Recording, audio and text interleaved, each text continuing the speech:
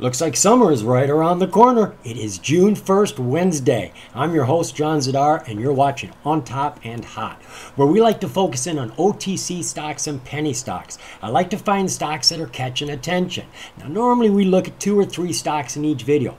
I'm going to open that up a bit today. We're going to look at some headlines, get a look at what stocks are moving on what news, and then we'll focus in on a few stocks and actually see what the charts look like for them. Ready? I am too. Come on. I know, no big surprise that we're over here at the OTCmarkets.com website. This is my go-to site whenever I do due diligence on an OTC stock. This is my first stop. For one reason, the SEC and FINRA update this site every single day for every single OTC stock. Do you know how nice it is to be doing due diligence and all the information you find is current? Oh my God, it is heaven. Now, the reason I'm here right now, because I want to show you headlines first. I do want to show you how the OTC market finished today. How did it fare? Not real well. We did 5 billion shares today, folks. 5 billion. I know that sounds like a big number, but to put it in perspective, a year ago we were doing roughly 40 billion shares in a day. 2 weeks ago, we were doing twice that.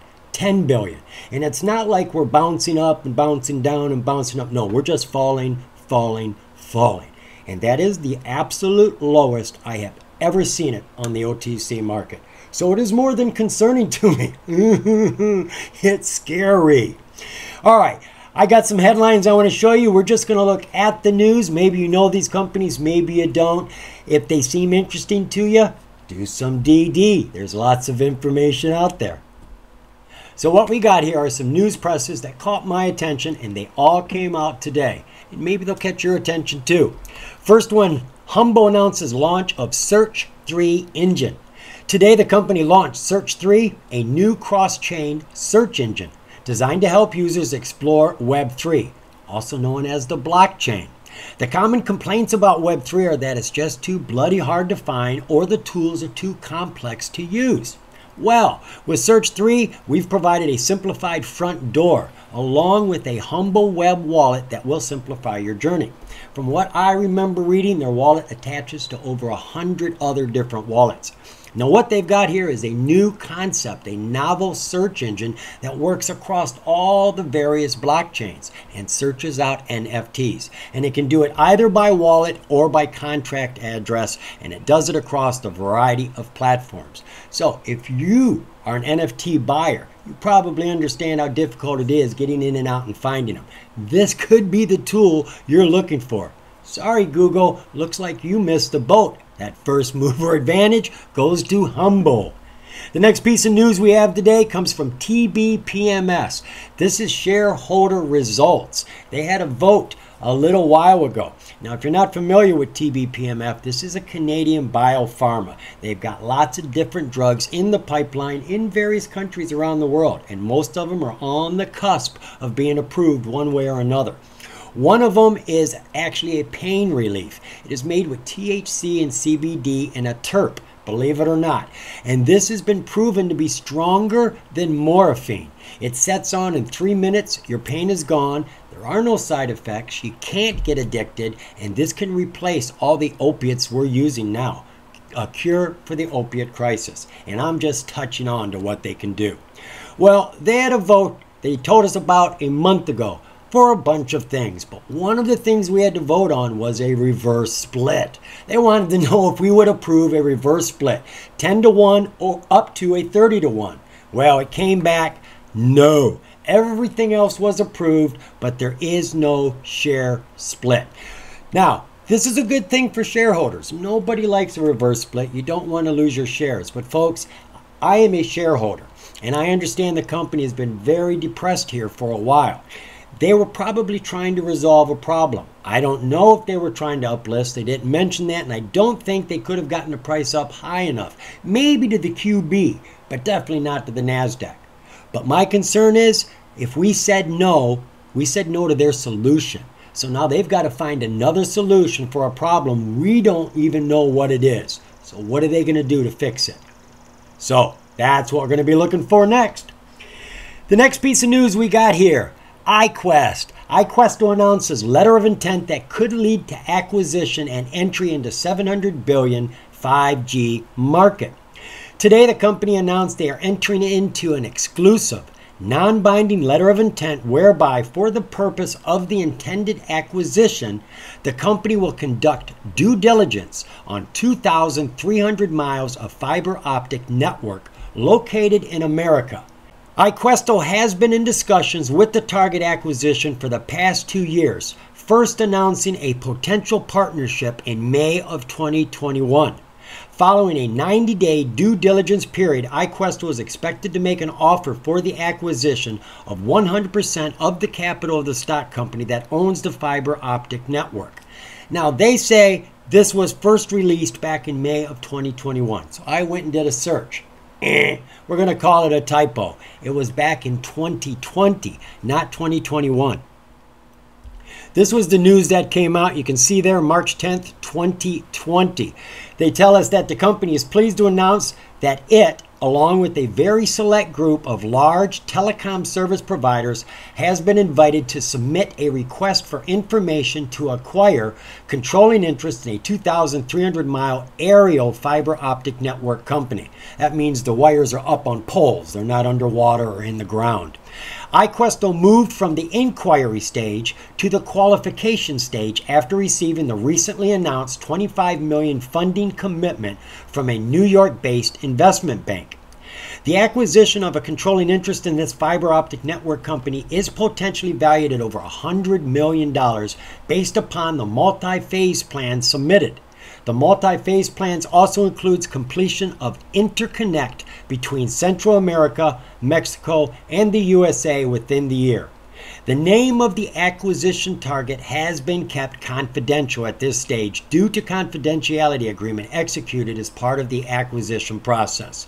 One of the key aspects of this acquisition is the network is aerial, significantly reducing upgrade and expansion costs compared to our submarine cables. So we can see this company has been involved in the process of acquiring this company for a long time. This is over 2 years that they've been working on this. And now they tell us, following a 90-day due diligence period, iQuesto is expected to make an offer for the acquisition, 100% of it. So what is that? June, July, August, September. Be looking maybe for something to come out in September for iQuesto to acquire some 5G cable that is 2,300 miles long.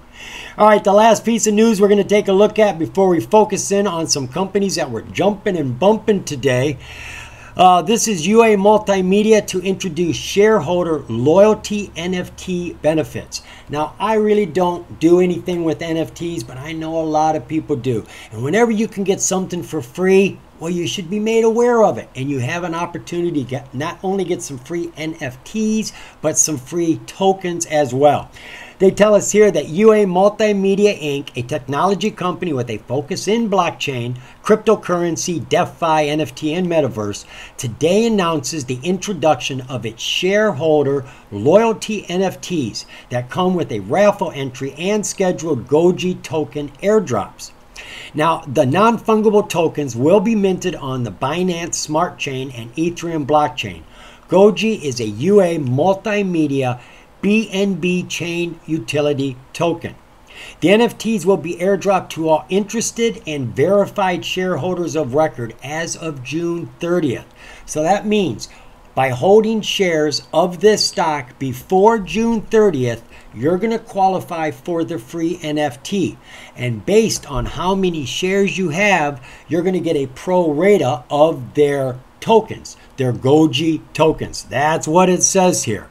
UA shareholders will receive a to-be-announced pro rata amount of Goji initially, along with the free NFT.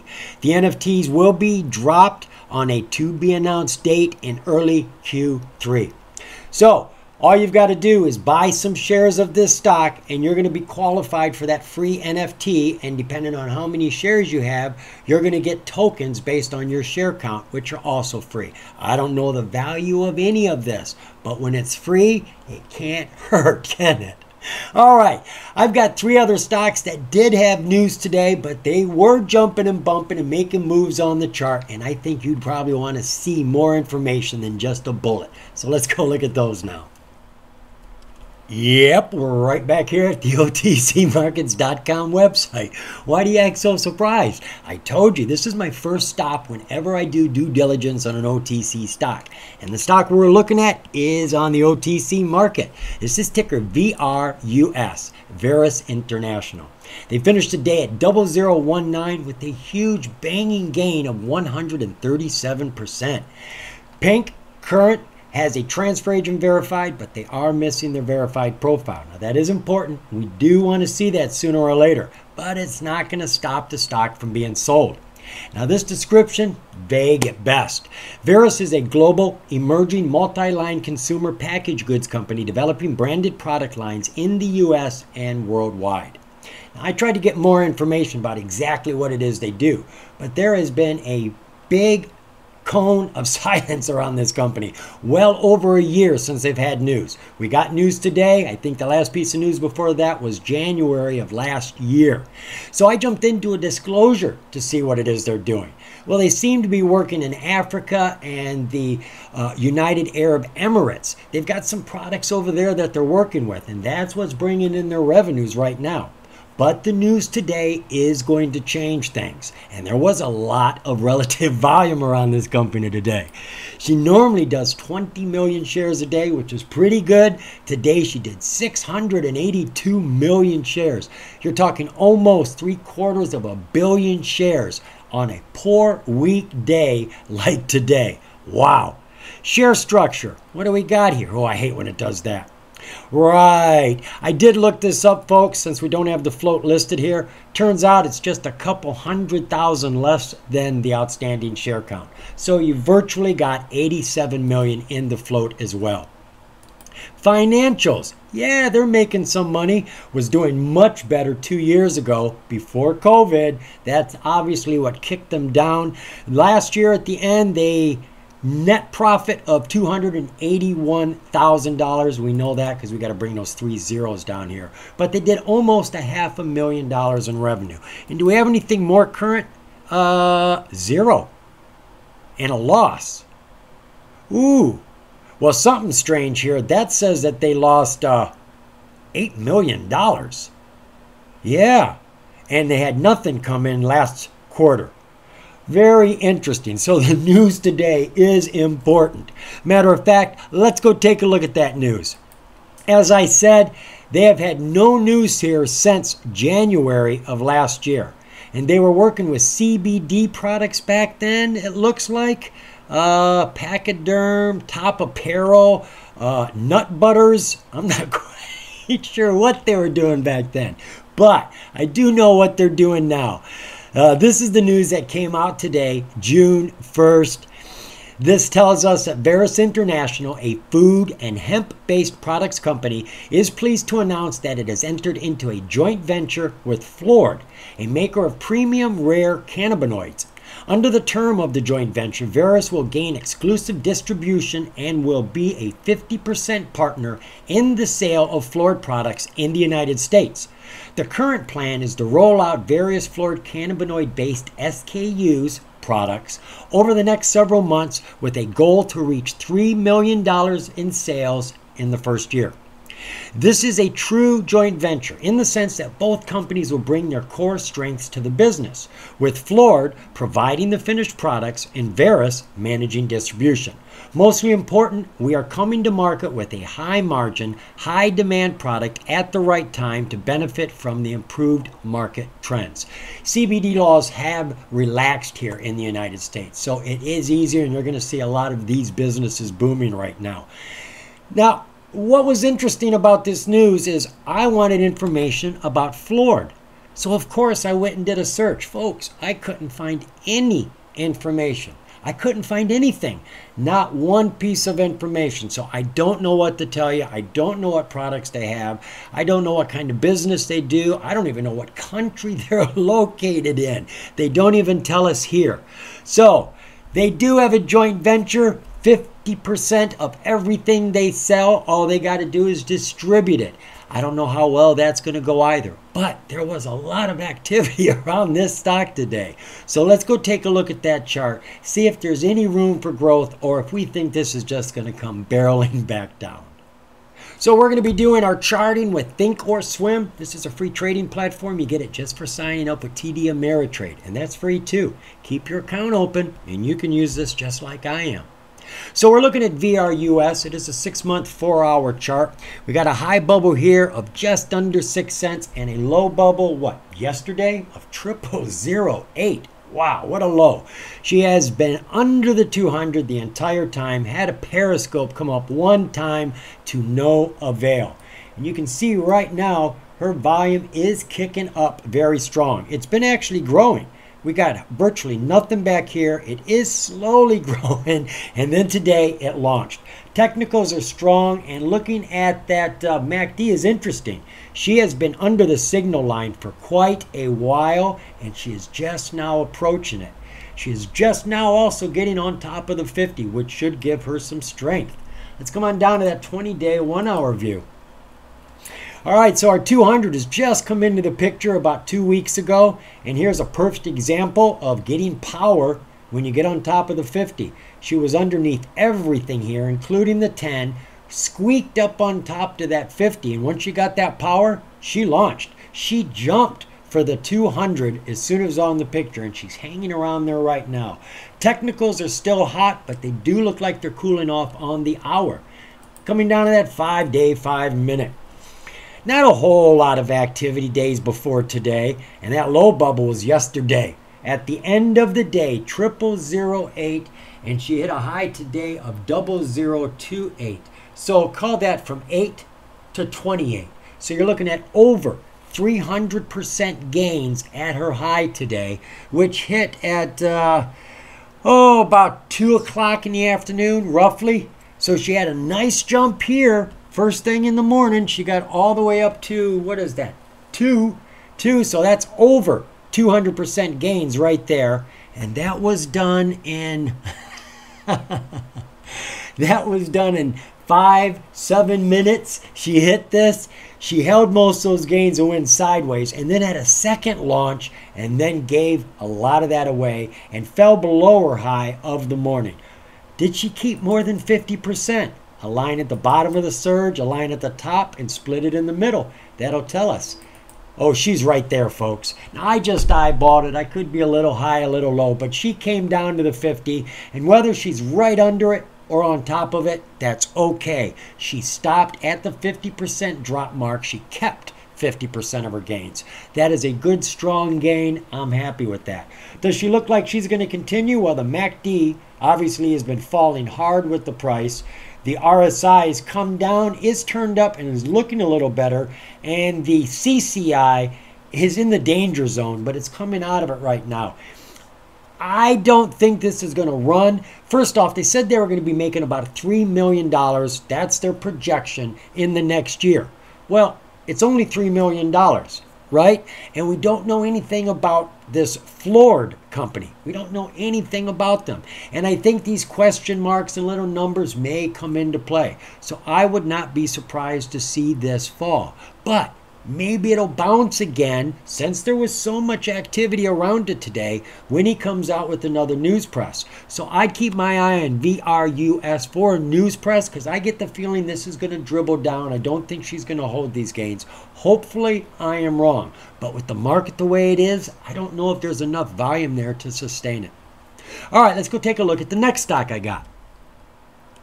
All right, the next stock we're taking a look at is a penny stock, but it is not on the OTC market. Any stock under $5, regardless of what market it's sold on, is a penny stock, and this one qualifies. This is TNXP, Tonix Pharmaceuticals Holdings, on the NASDAQ. She finished at $3.15 with just over 29% gains. Now, she had some hot news today. As you can see by her name, she is a pharmaceutical company, and she does have a variety of drugs at various stages in the pipeline. However, today's news didn't really have anything to do with that. However, it was impressive and hot news. So what was the relative volume around this company today? Booming. They went from about 2 million shares to 161 million shares. Tell me that's not a lot of attention. What is the float on this company? All right, I had to look this one up. 18 million is where it sits for outstanding and float. That's where it sits right now. Financials, they don't have any money coming in because they don't have any drugs that they hit a home run with yet. Like I said, lots of things are in the pipeline. So they're more of a R&D, research and development, and they spend more than they make. And the disclosures, well, there is one disclosure I wanted to share with you here. This came out today. It came out today, and it just happened to be there. This isn't the reason I'm showing this stock to you, but it is important. They tell us here that the board of directors has approved a share repurchase program pursuant to which the company may repurchase up to 12.5 million of the outstanding common stock. And they say they can do this at their own discretion whenever they want. So there's no time scale that we can put on this. But what we can say is at the current price, with 18 million in the float at $3, you're looking at about 4 million shares roughly that they would eliminate. So that would bring the 18 million down to 14 million. Float's getting better and better. So they did have news today. The only problem is the news isn't here, but that's okay. I know where to look. We got it over here at Yahoo. This news did come out today, and I'm not going to read it all because it's kind of technical, so I'll pretty much paraphrase it. Tonix Pharmaceuticals announces issuance. They received a U.S. patent for their smallpox, monkeypox vaccine. Actually, it's monkeypox, smallpox, horsepox, which I've never heard of, all combined together in this vaccine. And they got this on May 31st. Now, this is great. I mean, we have a vaccine, so if horsepox, monkeypox, smallpox break out, this time we're ready for it. We don't have to go develop a vaccine like we did for COVID. Problem is, the only way this company makes money is if we use it. And if we use it, it means we are in another pandemic. So the only way that this company is going to make money without us having to go through all of that is for the government to stock up on it, to just put this stuff on back shelves for when and if, God help us, that day comes. So there was a lot of chart action on this today. Let's go take a look at it. VRUS TNXP 6-month 4-hour chart. We got a high bubble back here of $22.72 and a low bubble about 10 days ago of $1.86. She has been under the 200, trying to get above it on many occasions. Last month she was over it for almost a whole month, and then she fell down to that low bubble. Now, what is interesting and confusing to me, I didn't dive into this, but I see we had a huge fall here. This went from $4.17 down to that $1.86. What this bubble here tells me is that there was a split, 1 in 32. Now, I don't know. If it was a reverse split, the stock would go up in price and then people would sell off and it would fall. I don't see a spike. Is it a forward split? The price would fall. They would add more shares to the float in the outstanding, and the price would actually come down. So this may have actually been a forward split, though I didn't read anything about that. So after that low bubble, she bounced back up, got just under the 50-day, fell again, and once she got over that 50-day, folks, she got that power. Boom, she launched herself, and I mean she really kicked off that 10 all the way up to that 200, tagged it and pulled back. Let's look at that 20-day 1-hour view. So she is again riding underneath that 200-day SMA, had that big fall, tried to bounce back, couldn't do it, sitting on the 200-day haul, which is like the 200-day SMA, but it takes current prices into account more. And then she launched. Like I said, once she got on top of that 50, here we go, on top of the 50, boink, on top of the 200, more power. Vroom! But it looks like she gave virtually all of it back. Let's look at that 5-day, 5-minute. So the 200 came down, met the price, and it looks like the 200 actually cut through the price as the price was cutting through it. Got itself a bit of a lift, and it's bouncing off of that 200 as it goes up. And today it broke it. Today it fell down underneath it after a very good climb. It went from $2.68 up to $4.79. And if you actually look from the close yesterday, that is 100% gains. And then it fell all the way back down to here. Let me zoom in on that. So she hit her high here of 479. What time was that? That was 10:45. 10:45 in the morning, and then it just fell away. Crashed through the 50, crashed through the 200. Looked hopeless, folks. You can see the MACD is falling hard all this time. Right here after market, she had a crossover. Right here, she's starting to turn back up, and she's getting back to that signal line. Get above that signal line, she'll get some more strength. Get above that 50, get above that 200, more strength. Those are pellet pills. Give you some power. The RSI is definitely strong. We are right under 60, and the CCI is above the top line, looking good. So honestly, this looks like it's about ready to recover. Like all of this is going to cut through all of the SMAs and continue on her run again. That's the way it looks. All right, let's go take a look at that third stock I got for us. So that last stock is GTOR, ticker GTOR. Finished the day just over 4 cents and almost 4% gains. She's on the pink tier, she's current, and she's got those precious green ticks over there, so she looks really good. Now they tell us that GTOR Inc. is a developmental stage company engaged in the business of esports. The company, through its wholly owned subsidiary Shadow Gaming Inc., has aggressively entered the esports market. GTOR.com has been launched and is one of the most comprehensive gaming portals in the world. The company is now accepting subscriptions from players, gamers, and tournament organizers. So that's what they've been doing. But that's got nothing to do with the news today. No, they've taken a whole new course. They're adding a whole new revenue stream to their company, and it is huge. So what sort of relative volume was around the news today? Well, not as much as the others, but she went from 1.1 million shares up to 10 million shares today. So you're looking at about 8 times her normal volume. What is their share structure? Well, at least we got all the information here. We have about 200 million outstanding, and roughly half of that is in the float. So we got a float roughly of 100 million. What are their financials over here? Well, they do have some. This is, this is a year ago.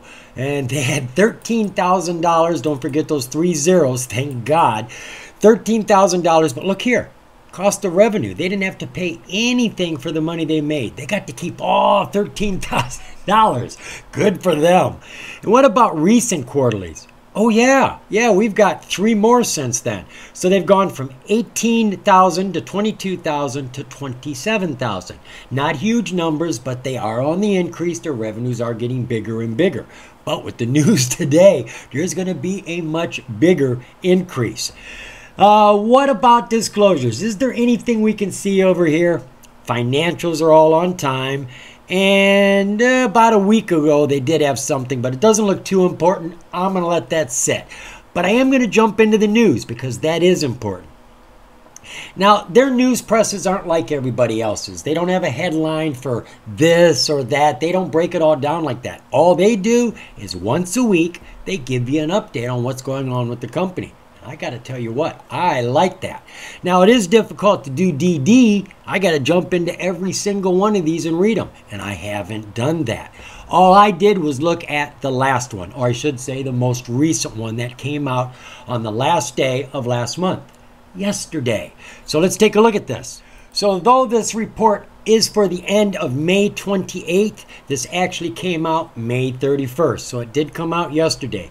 GTOR Inc., an emerging leader in the esports markets, announces the company has successfully signed a deal valued at over $100 million. On June 14th, 2022, the company will launch GTOR City in the metaverse. GTOR City will be comprised of 2,145 commercial parcels of land in the metaverse that will produce a total of just over 4,000 commercial and residential parcels. GTOR City will be an entire metaverse city made up of businesses and corporations across a variety of sectors. The company expects the majority of buyers will be in the entertainment, retail, or gaming business. Parcels can be purchased starting June 14th of this year using the world's top cryptocurrencies, and prices start. Are you ready for this? The smallest parcel is $8,400 for digital property. The most expensive parcel is $28 million. What? For digital property? Oh my God. The deal is being paid for by utilizing the company's blank check preferred stock. By using blank check preferred stock to fund this massive purchase, the company will not dilute shareholders. Due to the complexity of the interfaces between GTOR and the metaverse, the company will not be releasing the name of the metaverse or the additional details until 9:00 a.m. Eastern Standard Time, Tuesday, June 14th. So, there's probably going to be a catalyst on June 14th, folks. I would be watching this. I don't know all that's going on, but that's a lot of money. They've got over 4,000 parcels that they're going to sell between $8,000 and $28 million each. Wow, that is a whole new revenue base, and it is hot, right? It's hot, and they're targeting businesses and the entertainment sectors where money is readily available. These aren't just consumers like me and you. So what does the chart look like? Let's go see. So now we're looking at GTOR 6-month 4-hour chart, and I don't have a clue what all of this activity is here because I did not jump into those weekly updates, but she did hit a high here of 17 cents almost, jumping from about 3.5 cents. Gave it all away, fell down to the slow just over a penny, and here recently is getting some power. She got on top of the 50 here, which had her banging her head against that 200. Let me out, let me out. Came down and bounced up, got on top of that 200 on the 4-hour chart, and then launched herself. She has some strong technicals that are showing signs of cooling down right now. The 20-day 1-hour view. All right, so here she is riding along most of the SMAs. She hit a low bubble here, which gave her enough encouragement to get on to that 50 again.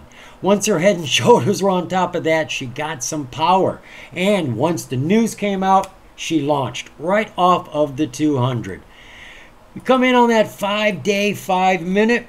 Not a whole heck of a lot going on until that news press came out yesterday, and she launched. She went from about 2 cents to 4.5 cents here, so you got well over 100% gains there.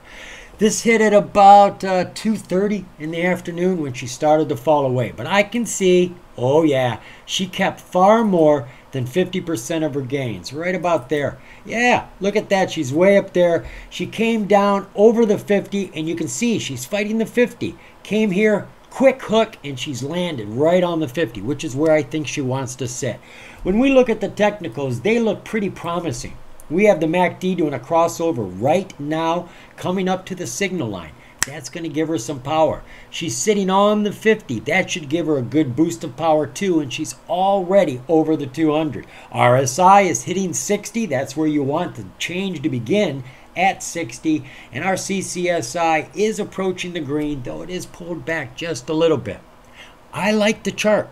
The chart does look good to me, but I like the news. Look, folks, digital property is easy. What is it going to cost for them to make it?